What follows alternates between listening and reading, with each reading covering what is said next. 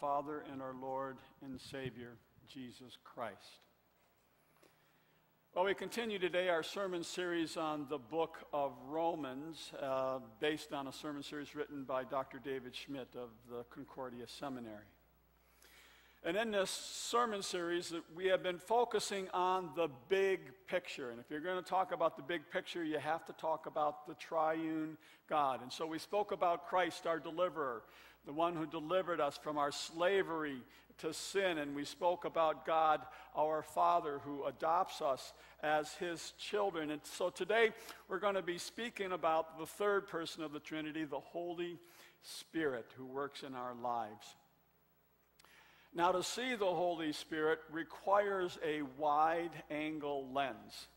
If we were to go to Psalm 139, the psalmist asks, "Where shall I go from your spirit?" And in answer to this question that he proposes, he meditates on places that he might go. He said, to the heights of heaven, God's Spirit will be there.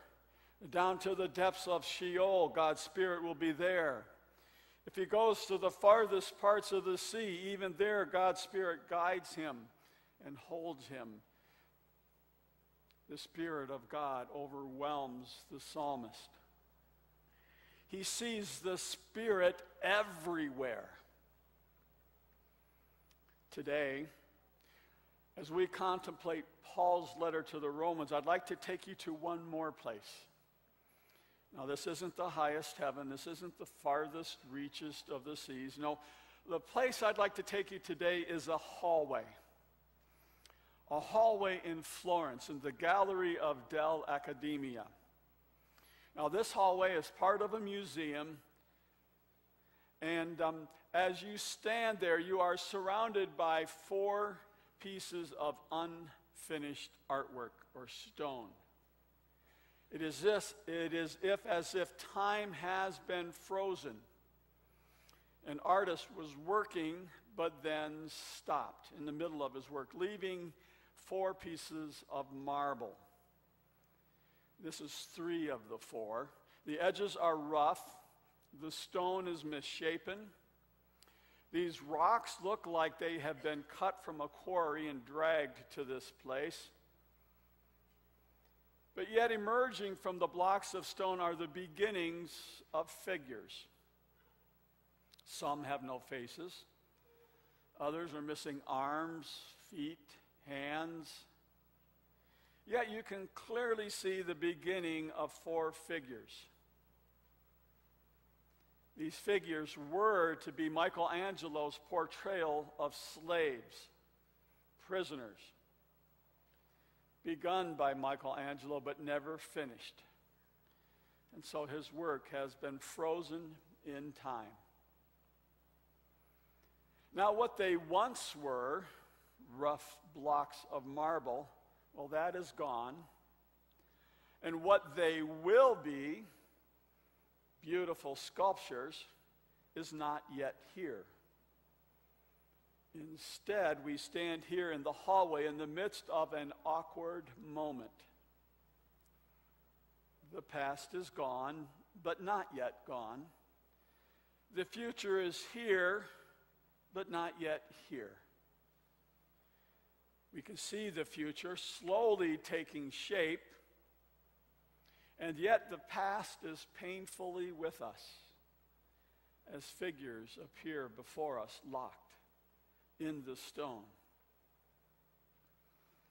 Well, in our text this morning, Paul invites us into another hallway, the hallway of life on earth. And he asks us to see how we are caught right now in the middle of God's greater vision and work. So Paul begins by saying, the sufferings of this present time are not worth comparing with the glory that is to be revealed to us. So in this verse we have suffering and we have glory, and they are held together in this moment. You know, just like the rough-hewn stone, our present world is filled with suffering. This world wasn't always a world of suffering. God had originally formed a beautiful creation, but Adam and Eve brought suffering into God's creation.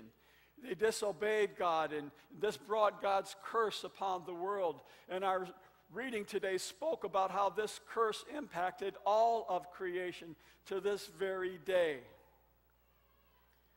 And this punishment was set in stone, this suffering, and only God could free his creatures and from this stone bring out a new creation.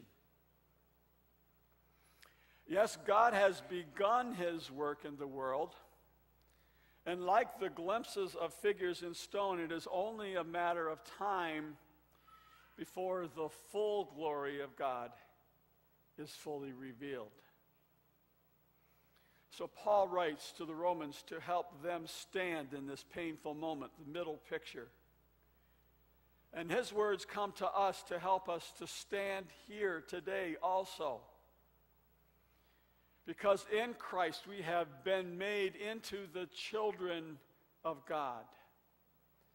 It was through his death he has destroyed the power of sin which has controlled our lives, and it is through his resurrection that he has brought the promise of a new creation.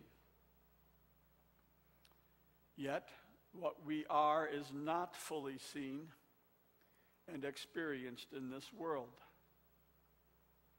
We are imprisoned and suffering, groaning, as the scripture tells us, because we desire to be set free from the suffering, from the stone that holds us. And in this place, the apostle asks us to do one thing: to trust in the Holy Spirit.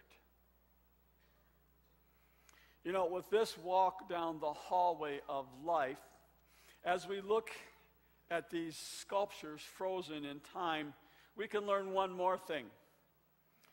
These unfinished sculptures of Michelangelo represented slaves, as I spoke earlier. So each is busy working, bearing his burden in the heat of the day. Well, as we use this metaphor for our lives, so too with God's people, we can see deep suffering among God's people as we walk through our world. Specifically, we can look at America. And in America today, even in America today, we are suffering for being a Christian. And that suffering continues to rise within our world. And Christianity used to be a strong cultural force in America. Prayer was in the public schools. In December, you could go to the public square and the nativity would be prominently displayed there. But that connection to Christianity in America is dying. We find ourselves as Christians more and more being marginalized, pushed further and further away from public notice, written into a smaller corner of the public square. On the surface, it even looks like we're losing strength, like maybe we won't even survive. Some even wonder whether God has abandoned us.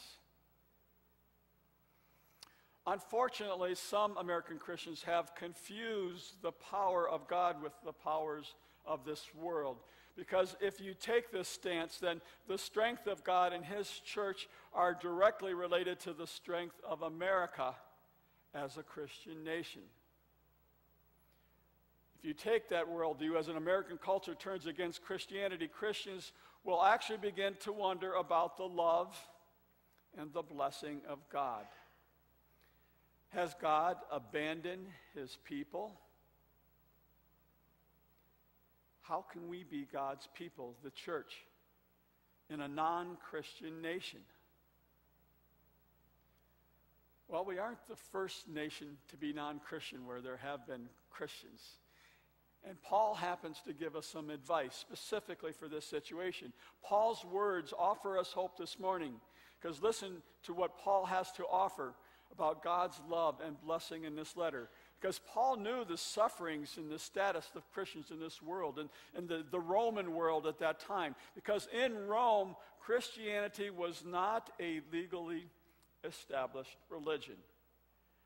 Christians sought to worship one God in a city that worshiped many gods. Christians in Rome sought